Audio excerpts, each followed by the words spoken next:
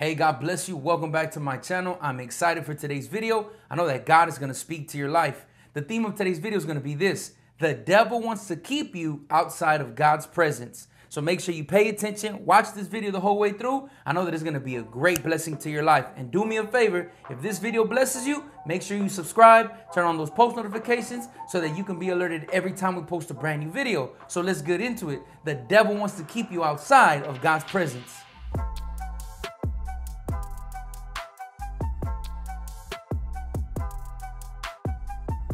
So remember, the devil wants to keep you outside of God's presence. So I'm here with my brother Edgar, and hopefully I know that God's going to speak to your life, because there's a lot of people who are feeling spiritually pressed down, spiritually oppressed, spiritually crippled by the devil, and the devil has you mentally handicapped, and he has you stagnant, and he has you comfortable with being outside of the presence of God. And we want to read you something from the book of Acts chapter 3, verse 1 through 10. Pay attention. I know that this story is going to bless your life. It's going to be talking about a man who was born crippled. And pay attention, because spiritually speaking, there's a lot of people who are already comfortable with being spiritually crippled. Look what the Bible says. Acts chapter 3, verse 1 through 10. We're going to be reading and we're going to be pausing to explain. Look what the Bible says. Now Peter and John were going up at the temple at the hour of prayer, the 9th hour, which is 3 p.m. A man lame from birth was being carried, who they laid daily at the gate of the temple that is called Beautiful, to ask alms of those entering the temple. So we want to pause right there.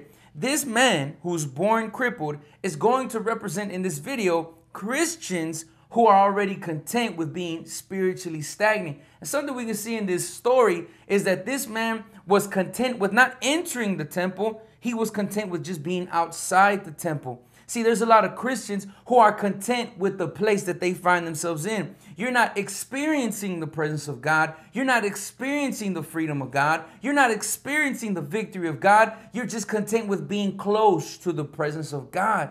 And this man, the Bible says, that somebody taught him how to be like this. Somebody showed him how to be like this. The Bible says that they would come and bring him and sit him down outside of the temple every single day. And all he would do is just ask for alms. There's a lot of people like that. Somebody has shown you how to be spiritually stagnant. It might be somebody you looked up to. It might be somebody that you look at as another Christian, a fellow peer in the faith, and maybe they're spiritually stagnant, and they've shown you how to just be a carnal person. They've shown you how to just be content with being close to the presence of God, but really never experiencing the presence of God. Is there anything you want to share on that? No, that's pretty good. Okay, I'm going to keep reading to you something. Look what the Bible says. Look what the Bible says. Verse 2. A man lame from birth was being carried, who they laid daily at the gate of the temple that is called Beautiful, to ask alms of those who were entering the temple. So remember, he was outside the temple. He was content with just asking for money. He didn't really want to enter the presence of God, not because that wasn't a desire of his, but just because he had already grown comfortable with being outside the temple. Don't let the devil make you feel comfortable with being outside of the presence of God. But look at this. Look at the grace and look at the mercy of Jesus Christ in the life of this man. Verse 3. Seeing Peter and John about to go into the temple, Peter and John, disciples of Jesus. This is after the crucifixion and ascension of Jesus. Seeing Peter and John about to go into the temple, he asked to receive alms. See, he didn't know that he was going to ask these apostles for money, but he didn't know that in return he was going to receive the true riches. I want to tell you something. The Bible says that God has good plans for you. Plans to bless you, plans to prosper you, plans for a hope and a future, says the Lord. See, this man was asking for money, but God was about to give him true riches. And Peter directed his gaze at him, as did John. And he said, "Look at us." And he fixed his attention on them, expecting to receive something from them. Same thing with you. As you're watching this video, I want to tell you something. Look at us. God wants to do something in your life. It is not a coincidence that you clicked on this video. It is not a mistake that you clicked on this video. God wants to do something in your life. He doesn't want you to just be happy being away from the presence of God, kind of close to it. No. He wants you to experience his presence. He wants you to experience his freedom. He wants you to experience his victory and his joy. So Peter and John said, "Look at us." This man looked, thinking he was going to get some money, but look what the Bible keeps saying.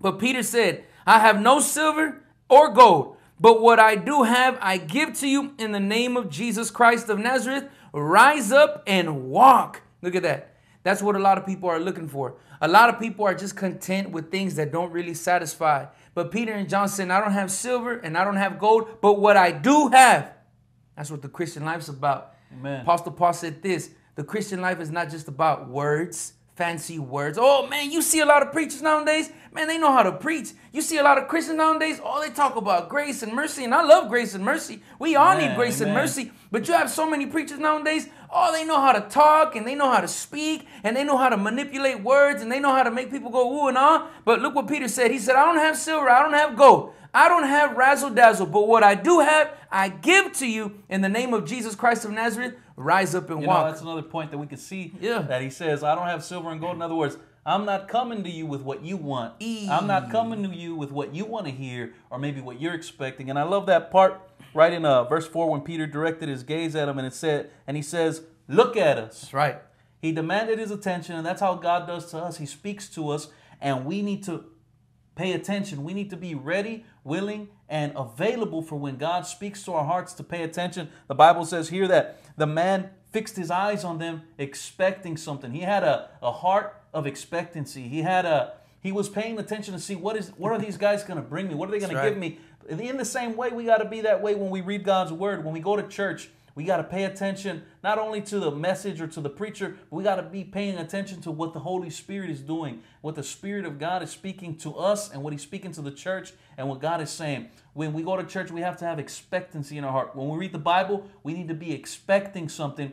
And guess what? God's not always going to come to you with what you expect and what you want. That's right. But he's going to come to you with something and he's going to speak to you and he's going to bless your life greater than even what you want. Like the Bible says, my ways are not your ways, says the Lord, and my thoughts are not your thoughts, but my ways are higher. So when we expect something from God, it's not always going to be what we want, but it's going to be something even greater, a greater blessing to us. Amen. See, you might have clicked on this video. Let me see what they're talking about. Maybe the thumbnail got your attention. Maybe the title got your attention. You might be a person that doesn't even believe in God. You might be a person that just clicked on this video just because you're curious to see what we're going to hear what we're going to say. But I want to tell you something. God is telling you right now, look at us. He wants to do something in your life.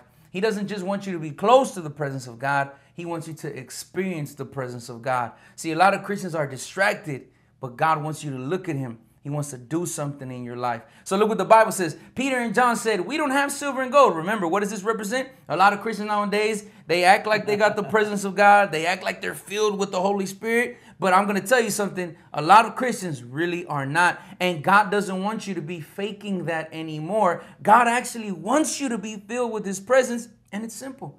You don't have to be the most perfect person. The Bible says about Elijah that he prayed that it didn't rain. And the Bible says that when he prayed, it didn't rain for 3 years. And the Bible says in the book of James that he was a man with the like passions just like us. You know what that says about Elijah? He had enough faith to pray. And when he prayed, it happened. And then the Bible tells us in the book of James, he prayed and it happened. And he wasn't special. There was nothing different about him. But he prayed with faith. Right. See, God wants you to experience his presence. You don't need to be the most perfect, flawless person. You just need to believe God's word and you can begin to experience his presence. The Bible says, ask and you will receive. Seek and you will find. Knock and the door will be open. So remember, he was lame from birth. Look what verse 7 says. Amen. He's expecting to receive money, but he's about to receive a blessing, a miracle, deliverance, freedom. Just like God wants you to receive victory in your life. Look what the Bible says.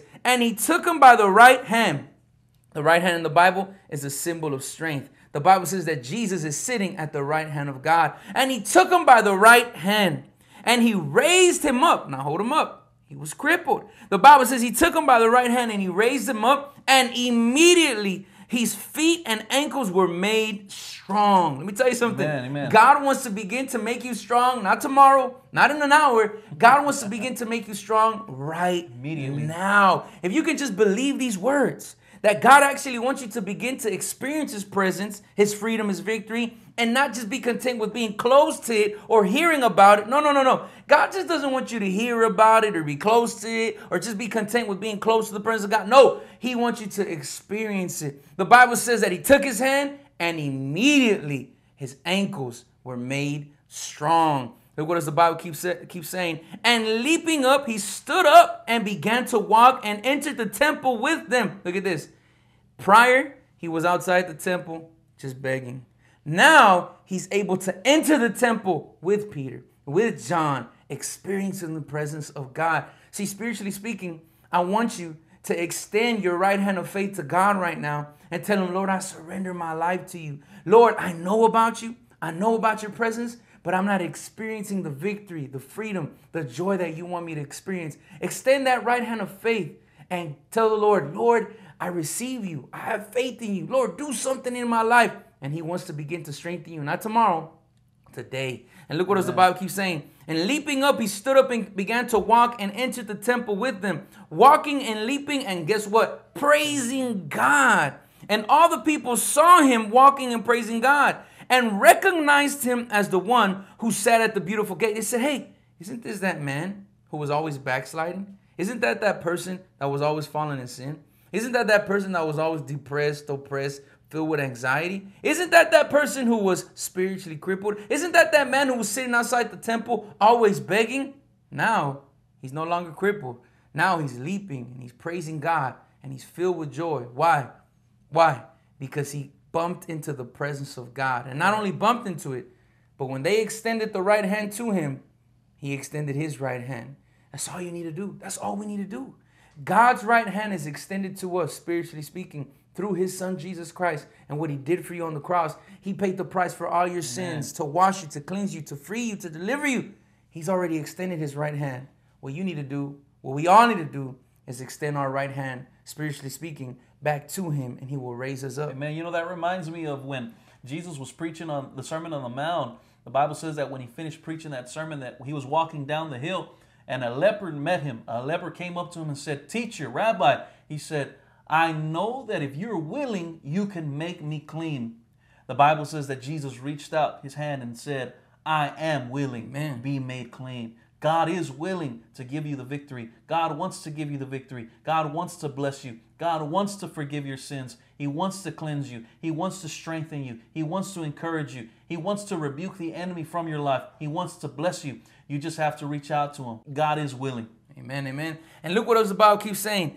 The Bible says, and they were filled with wonder and amazement at what had happened to him. You know what? Let me tell you something. A lot of people, they're going to see other Christians in a certain spiritual state, and they're going to get comfortable with seeing that person like that. But let me tell you something. If you're going through something in your life, and you want God to do something, to give you victory, to give you freedom, to give you deliverance, to give you strength, to fill you with that hope that the Bible promises, that Jesus promises, God is extending his right hand towards you. And all you need to do is extend yours in faith back to him.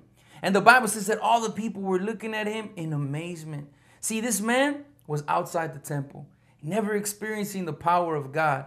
But when he received that right hand that was extended to him, his ankles, his feet were strengthened, and now he's able to experience God's presence, and everybody is seeing it. See, let me tell you a story. When my father, before he was a Christian 29 years ago, people used to see him and say, he's never going to change. He's never going to change. But one day, God extended his right hand towards my father, spiritually speaking. And my father humbled himself and extended the right hand of faith back to God. And guess what? It's been 29 years that the Lord Jesus has done a miracle in my family's life. I want to tell you something. The devil wants to keep you away from the presence of God. But God is extending his right hand of grace to you, of mercy to you. And like Peter and John said, silver and gold I don't have. God doesn't have a lot of words of razzle-dazzle. God doesn't want to razzle-dazzle you. God doesn't want to just amaze you with his auditory skills. God actually wants to do something in your life. God actually wants to give you the freedom that you read about in that Bible. Amen. So I want to invite you, humble yourself to God. Do what that man did. Extend your right hand of faith towards God. Tell him, Lord, here I am. I believe your word. I trust you, Lord. Begin to do a good work in me today and extend that right hand of faith. Take a step of faith. God wants to begin to do freedom in your life, fill you with strength, fill you with his peace, fill you with his joy. Is there anything you want to say? Man, no. All right. Well, thank you, Jesus. I hope this video blessed your life. Remember, the devil wants to keep you away from the presence of God, but God wants to begin to strengthen you, not tomorrow, right now. All you need to do is surrender yourself to him. Trust him. He's going to do a good work in your life. God bless you. Have a blessed day. God bless.